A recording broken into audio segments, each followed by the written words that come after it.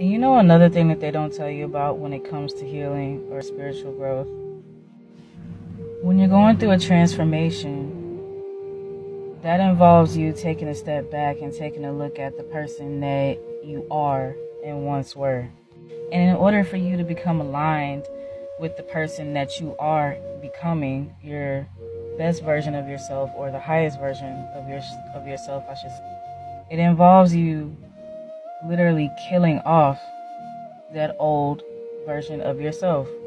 That includes any old mentalities or any, habits that old self clung on to. You know what I mean? Let's just say that's kind of where I'm at right now. And what they don't tell you is how hard it actually is to be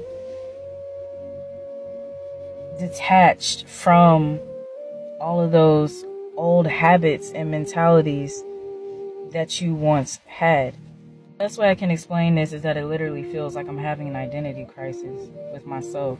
You know what I'm saying? Because it's like I've addressed certain aspects of myself that I know that no longer serves me, and it's not going to take me to where I'm wanting to go, and it's not going to bring me in alignment with the person that I am becoming in some shape, way, or form.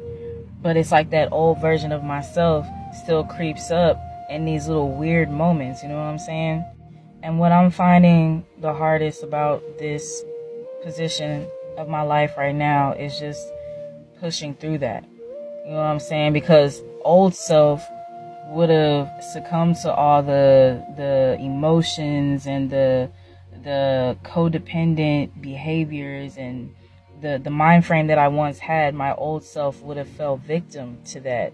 You know what I mean? But as I step into the person that I really truly desire to be,